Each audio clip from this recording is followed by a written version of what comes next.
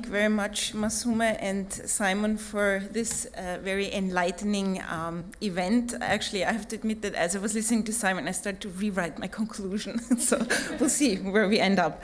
I would also like to thank Zeynep and her team for wonderful logistical support, and I also owe a debt of gratitude to my student assistant, Furkan Inan, for helping me with some of the tables that you will see.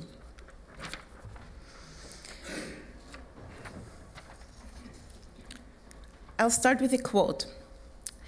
"To this mosque there shall be appointed 10 persons who have great skill and talent in reading the Qur'an with a beautiful voice. These persons will gather every Friday in the mosque shortly before noon. Every one of them will read from the Holy Qur'an with a soul-caressing and beautiful voice in a way that will awake pleasure in the listener by closely following the traditions and rules of chanting and reciting." End of quote. These words are from the 1582-83 title deed of the charitable endowment or Waqf that belonged to Nurbanu, wife to Selim II, mother to Murad III, and patron of the Atik Valide Mosque complex in Istanbul. And she also endowed this beautiful Shirazi Quran copy, which you can see in the exhibition to that very same mosque. Based on the argument that for most Muslims, the everyday lived experience of the Quranic text occurred through its oral rendition, as described in this source, this paper will examine the Masahif from the vantage point of its acoustic rendition. A representative sample of 14 of Mimar Sinan's mosques in Istanbul will serve as case studies to investigate the interplay between Quranic recitation and built environment. Their soundscapes can be reconstructed with the help of endowment deeds preserved in the archives. So following an introduction to the orality and orality of the Quranic text, Mimar Sinan's measures to construct an appropriate acoustic space, and the reciter's location within the prayer hall, I will consider both shape and content of the recitation programs. My overall aim is to retrieve 16th century Ottoman worshippers' experience of the Holy Word. So while Christian understanding of scripture focuses on silent reading, in Islam it cannot be separated from its acoustic rendition. As we all know, the first verses revealed around 610 to the Prophet were orally conveyed through the angel Gabriel, and they were, "Recite in the name of thy Lord and Cherisher who created." The name Qur'an itself means recitation, and the text was, and still is, meant to be recited loudly in a reenactment of the initial revelation. The oral nature of the Quranic text is evident in several characteristics. Phrases and patterns frequently repeat themselves. Rhyme allows for easy memorization and recall, and oaths and exhortations presuppose a listening audience. It is also evidence in what Michael Sells has called sound figures. Complex sound patterns stretch over lengthy passages, accentuate theologically critical moments, and create bridges to preceding and following passages. Hence, sound and meaning are intertwined. For example, the Arabic sound ha denotes a female pronoun, but can also be an interjection of surprise, wonder, or sorrow, and often ties together key rhymes. In Christina Nelson's words, the significance of the revelation is carried as much by the sound as by its semantic information. In other words, the Quran is not the Quran unless it is heard. This explicit orality had two consequences. Because the reception of the revelation is an auditory process, the ability to hear has become conflated with that to truly understand the revelation. The second consequence is the formation of a system that determines how the Quranic text should be read in terms of rhythm, timbre, sectioning, and phonetics. And the system is called Ilm al-Tajweed or Ilm al-Qira'at, and was also taught in the recitation schools in the Darul Qura of Ottoman mosque complexes. Different manners of recitation rested on the authority of famous reciters who established substantial followings, resulting in 7 major and 3 minor canonical readings. Reciters chanting the Quran in mosques usually use a melodic style called tajweed in contrast to tartil, a steady, even chant. A skilled reciter uses effects such as extension of phonemes, nasalization, pauses, and repetition in a way that emphasizes specific passages, suggests multiple meanings, and increases dramatic tension. Thus, the reciter enhances the listener's emotional participation in the text as event and involves them affectively, intellectually, and spiritually. This emphasis on the experience of Quranic recitation could not have been unbeknownst to architects. Mosque space is not only a place for the community to gather or a visual emblem to the presence of Islam, but also a stage for the performance of the Quranic text as event and the reenactment of the initial oral revelation. Architects must have thought of ways to optimize the sensual and in particular the acoustic experience of this ritual event. Some Ottomans considered the performance in particular mosques superior and even sought out those mosques, a practice that a 16th century mufti tried to curb.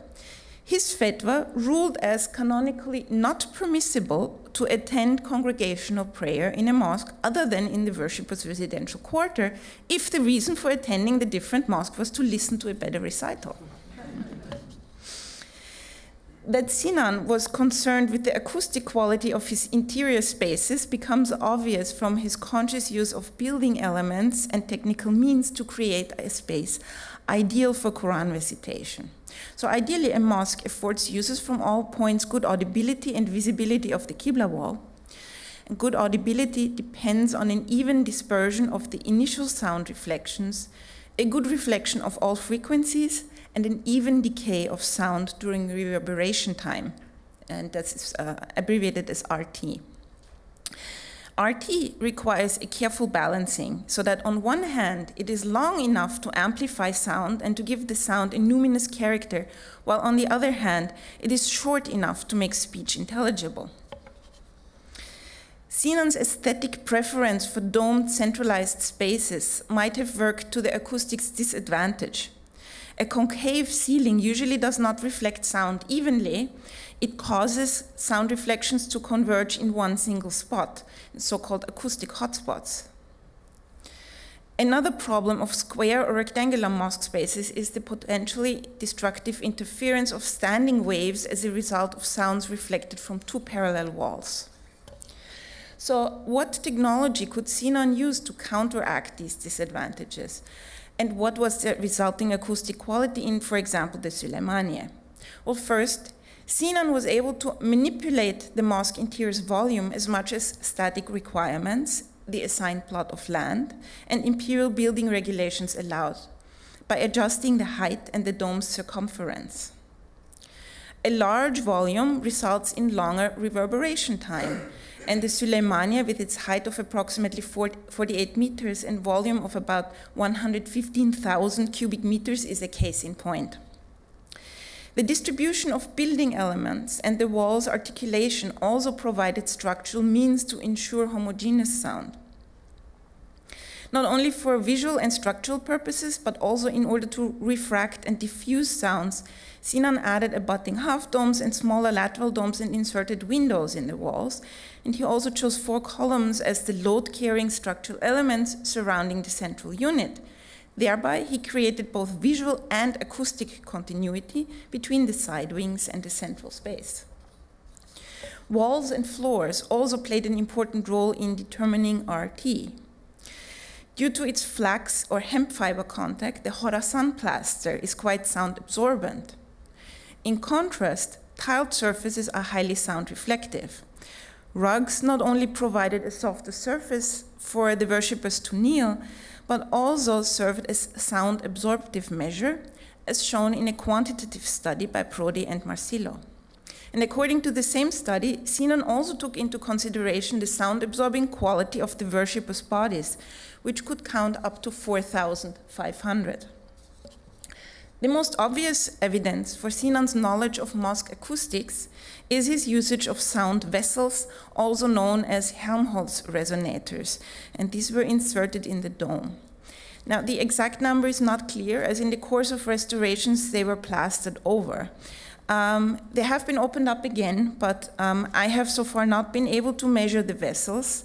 I cannot comment on their absorptive qualities, which depend on volume, length, and diameter of the neck. But in any case, it is well known that Helmholtz resonators hemispherically re-radiate unabsorbed sound. So with their help, Sinan was able to absorb undesirable frequencies and at the same time diffuse sound in the dome to avoid these acoustic hotspots. The overall results are that the Süleymaniye Mosque constitutes a very reverberant live space. Lower frequencies of around 500 Hertz have a reverberation time of 8 seconds and therefore interfere with speech intelligibility. Higher frequencies of around 1 kilohertz have an RT of 5.9 seconds. And since Qur'an reciters usually chant in a fairly high register, the resulting RT of 5.9 affords intelligibility, while also leading to a particular timbric effect. At this point, I would like to play you a sound simulation produced by the Charisma team. And this is what you will hear when you stand in the center of the Süleymaniye, listening to a reciter located 28 meters away from you. And since I don't think I'm able to, oops, no. Yeah.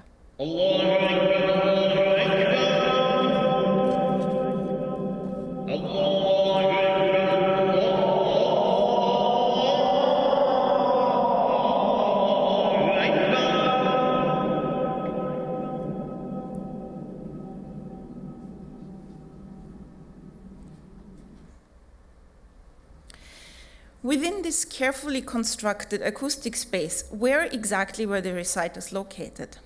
To answer this, we primarily have to look to architectural features, textual references of view, and we have one pictorial reference, for example, with the Tableau Général, which is also included in this exhibition. Reciters and preachers' platforms can be found integrated, for example, in the Süleymaniye, where they're attached to 3 of the 4 central piers. To the 4th pier, right of the mihrab, and supported by 16 columns, is attached the large muezzin's platform, where reciters also would have sat in larger groupings, as is shown here for the Hagia Sophia. Opposite the muezzin's platform is a rectangular pulpit on 7 porphyry columns. As I could try out myself with the 2 small rear platforms, one single person with a Qur'an stand in front of them can comfortably sit on it. The Nishancı Mehmet Pasha Mosque features 2 small stone pulpits integrated in the Qibla wall corners. The pointed arches of the square platforms with their beautifully carved balustrades are supported by 2 engaged and 1 freestanding colonnette, the latter made of porphyry, and the pulpits are accessible over staircases hidden inside the walls. It is also for this mosque that the foundation charter clearly specifies some of the reciters' location. Surah Al-Kahf was to be read every Friday by 1 reciter on the mahfil, the platform at the front, and so was Surah Al-Fath after every morning prayer by 1 of the 4 muezzins. Of course, another space where muezzins and reciters could sit were galleries or balconies that are often found above the portal.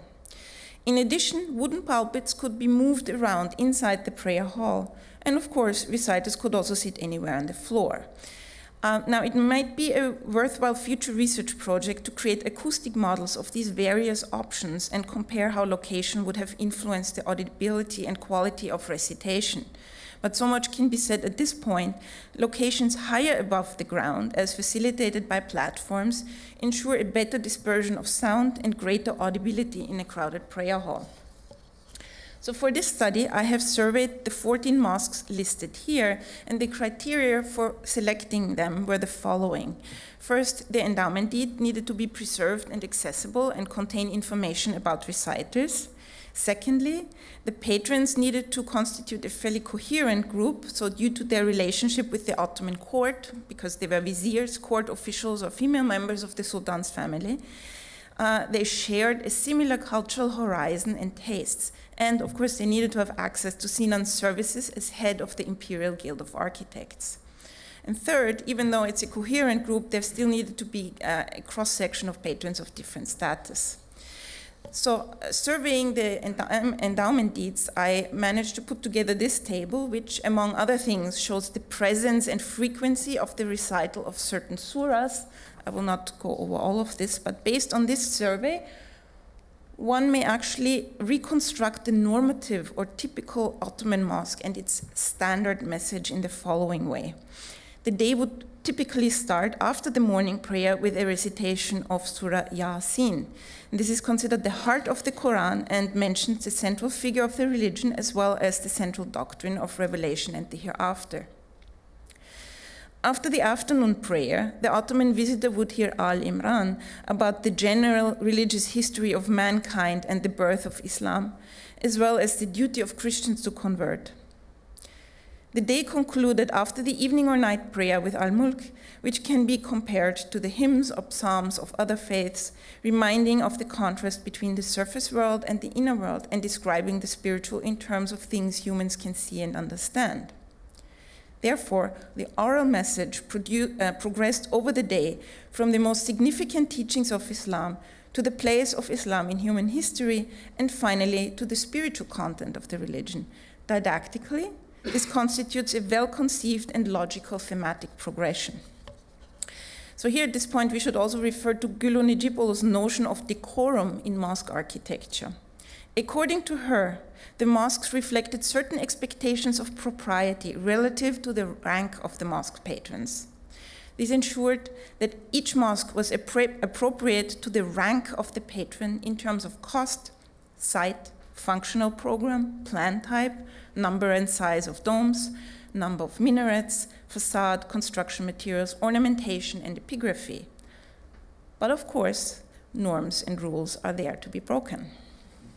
There always existed ways and means to personalize a standardized template, whether a mosque or a recitation program. In fact, only in 2 of the surveyed mosques, this box standard recitation program was featured, Kara Ahmed Pasha's and Sokolo Mehmet Pasha's mosques. The majority of the patrons, however, made adjustments. In 5 cases, the standard program was augmented by 1 or 2 more unusual surahs or parts thereof, and their content can be interpreted as conveying a message of particular import to the patron. And after listening to Simon, I would just like to point out Al-Inam in the Süleymaniye Mosque, which was recited by 41 reciters.